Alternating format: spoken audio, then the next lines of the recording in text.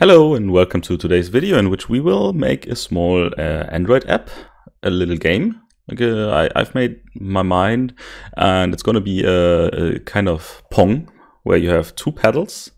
So it's a two-player game, two paddles, right? Two paddles and the ball, and you just get points and fight each other on one mobile phone, which is in my case an Android phone. And I've set myself the goal to do this in 15 minutes. I prepared 3 songs. They are actually 15 minutes and 23 seconds long in some, but I think those 23 seconds are not the worst to get over with. So I already made a couple of ideas I already have in my head. I already created the project, called it Two-Player Paddle, and let's see if we can do this in 15 minutes. I'll explain a little bit what's going on, and I'm really looking forward to the best result I can achieve in 15 minutes. Please, if you are watching this, please do not laugh about it, because I will be probably a lot stressed out a lot. So, as I said, 3 songs. When those songs are done, that's it. I can't go any further. Yeah, the songs are also getting more hectic over time. So I've got 3 prepared. Let's see if you recognize one. You're good. The last one probably. 15 minutes. That's too fast. Let's see. That's too few time. And I'll start now. So the first thing I need to do is actually, I've got this room 0 here. This one there. Since I want to play this on my Android phone, I need to have the right width, which is 198, which is high resolution, and the height, which is 180. There we go, that's the room. Just a black background, that's okay for now. Room 0, let's give this another name, RM, the game. There we go, that's okay. Next that we will need is a couple of objects. We will need object player 1, and I will also need object player 2. I could make those, I could have a parent object that describes the functionality of those two, like how they behave, but I don't want to, because I'll make this very quick and dirty. They will both get a new sprite with the size, let's see, width, let's make it 50 times 150. It should be okay. Apply, let's edit the image here. Player 1 will be blue. There we go. And let's sprite player 1. Got that. And player 2 will also get a new sprite, which is the same size, 50 times 150. Okay. And player 2 will be traditionally red. SPR player 2. I should not waste too much time concentrating on the unimportant stuff there, but that's okay. Let's go back to our room and put our 2 components in here, player 1 and player 2. Right. They should be split approximately the same from the left and from the right. Let's see. Yeah, that looks okay. I could measure, but I do not have the time. They will now get a behavior. So player 1 will move up and down depending on buttons, as will player 2, so I will need buttons. Object up, player 1. If the object up, this one will get 2. No, it will get 1. It will get left down event, and no, this is not the best way of doing this.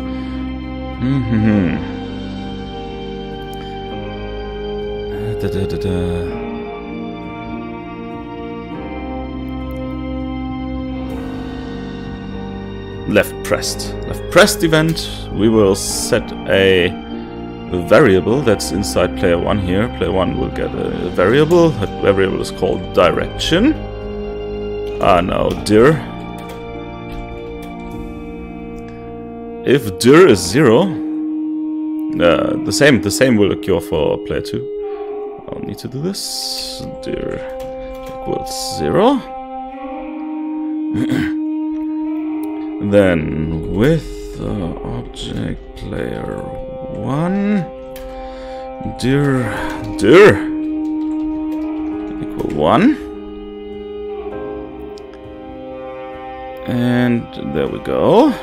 So it will now always move, player 1, and the button needs a sprite. The sprite will be 64. Nah, let's keep it like 50 and 50 both. This will just be a grayish button, a little bit more dark gray.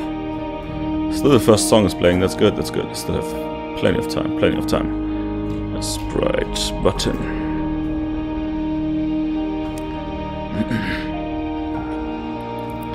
Like this, yeah, that's okay. And let's duplicate this. Player 1 down. And if left pressed, then player 1 will be 0. -1. -1 means other way. Whew. Let's duplicate. Player 2. Our first song is over.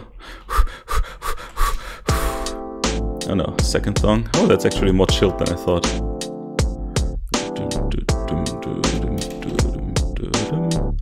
So with player 2 we are doing the same. Player 2. So that means the buttons are done. And I'll just add them here. That could be a little bit too small, but that's okay, that's okay. Up player 1, up player 2.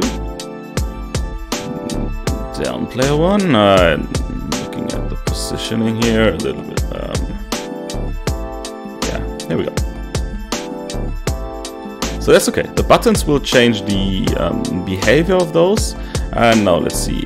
We'll put this in the step event here. And switch.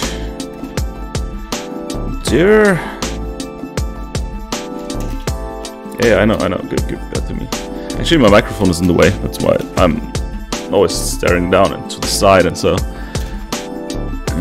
Switch case 0 speed. Oh, I didn't.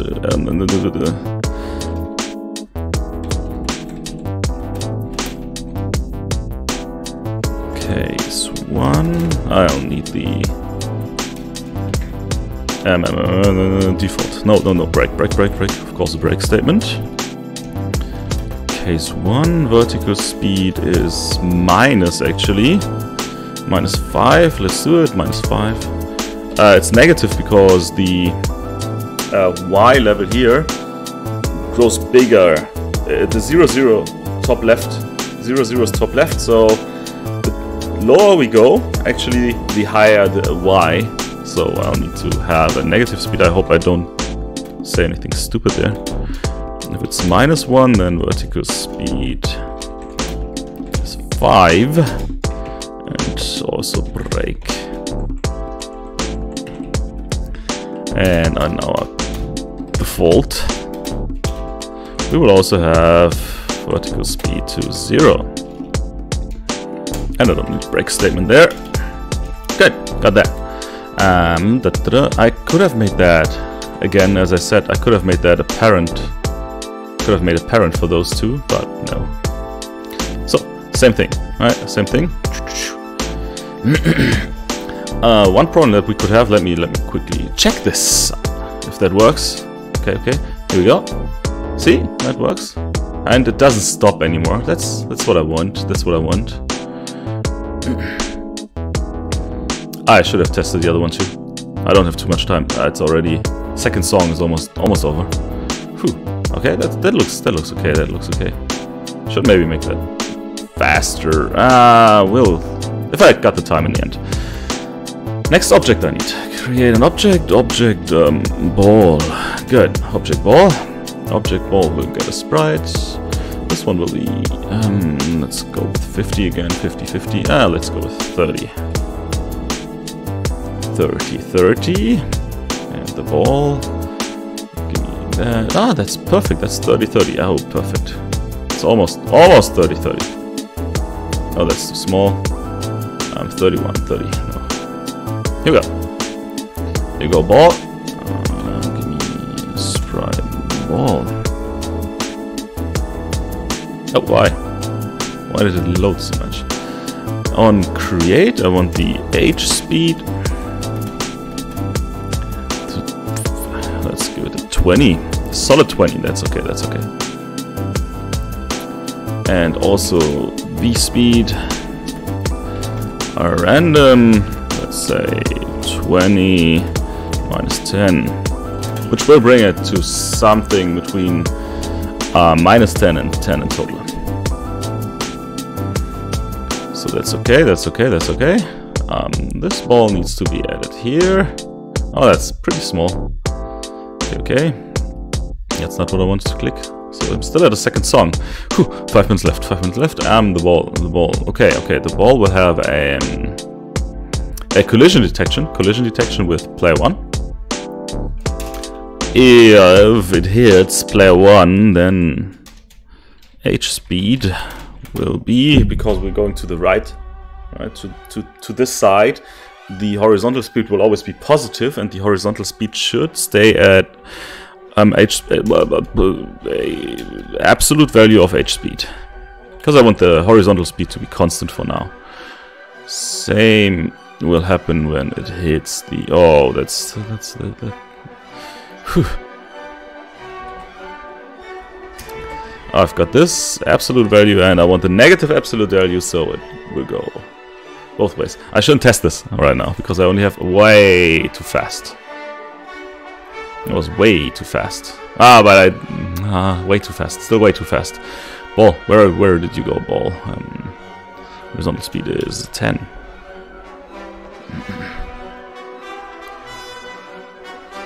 No, get up! No! almost had it. Okay. Let me create another object. This object is just a general object that doesn't. You can't see it. It just controls things. And I will, with the global, I will initiate a global variable, global speed pedal, where I can control the speed of those pedals at one position, not in like 10 positions, but at one position. So the speed, I will have this one here, this one there, and this one here, this one there. So I had 5, now I've got 15. That's probably a big difference. And I've got like, wait, oh no, almost had it, almost had it. Let me, yeah, almost, no. This is already annoying. Good. The ball is way too fast. And the pedal is also way too fast now. But the ball I can control here, right? The horizontal speed, give me a solid 7. And this one will also give me a solid 7 as well. 7 is a good number. I still haven't hit the ball, so see if that actually does what it, no. I'll assume it works. Pedal speed a little bit faster, and the vertical speed, maybe let's give this a 10 and this a 5.